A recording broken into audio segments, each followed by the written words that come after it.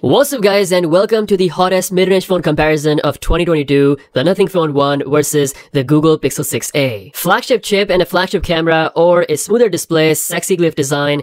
Let's take a deeper dive. Design-wise, the Google Pixel 6a retains its look from the Pixel 6 and the Pixel 6 Pro, while the Nothing Phone 1 has an all-new translucent look with the glyph interface. While I like the green sage color of the Pixel 6a and the two-tone finish, the Nothing Phone 1 takes the cake. It's just so pretty, plus it has wireless charging, which is something you don't get on the 6a. The display is another area where it's tough to beat the Nothing Phone 1, as the Phone 1 has a much better looking screen with slimmer bezels, and it's coming at 120Hz refresh rate, while the 6a just has a 60Hz 6.1-inch 1080p OLED panel. Because of this, despite the Pixel 6a having a flagship Tensor chip, the Phone 1 just feels smoother and quicker with its Snapdragon 778G Plus and 120Hz screen. Now, is Pixel 6a a choppy phone like some people are saying? Well, hell no. The Pixel 6a is an optimized phone. It runs Twitter lag-free, which not even my S22 Ultra can do. It's just that 60Hz panel which is making everything appear slow. Now, when it comes to the fingerprint scanner performance, both phones are having an optical scanner,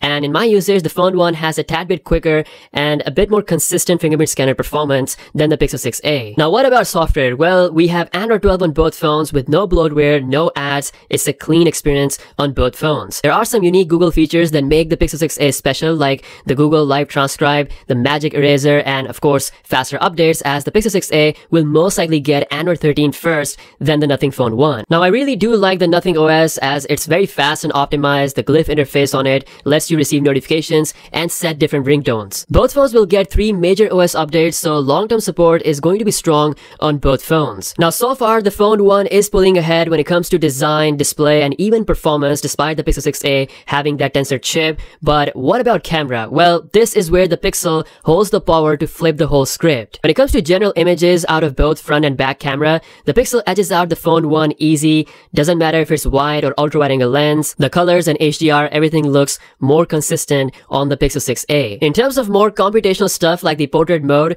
the Pixel 6a is just too strong for the Phone 1 to handle. Like in some shots, it's not even a comparison. With Google's computational photography, the Pixel 6a, despite having a 5-year-old hardware, can still outperform today's mid-range camera sensors. It's hard to beat Pixel 6a when it comes to daylight video performance, as it supports 4K 60fps video and more of a consistent exposure. The Nothing Phone 1 can shoot 4K 30fps video. The latest update has improved that exposure pulsing a lot. I couldn't see it in a general bright scene, but in this scenario where we have me in a backlit kind of scene and constantly moving, you can see that we still have exposure pulsing happening on the Phone 1, while the Pixel 6a is looking very stable. Now, when it comes to extreme low light and night mode, Phone 1 does catch up because of its newer hardware. Images are very close to the Pixel detail-wise, but night low light video is where you can see a big difference, especially when you enable that night video mode on the Phone 1, which bumps the exposure and minimizes the noise. This is a special feature of the Snapdragon 778G Plus chip. Once again, this is an extreme low-light performance example. In general, low-light video-wise, the Pixel 6a could do just fine. But just to show you that the Pixel 6a isn't that bulletproof as you think, the hardware on mid-range phones are catching up in low-light performance. Overall, still, the Pixel 6a is clearly better than the Phone 1, and most mid-range phones cannot come close to this performance.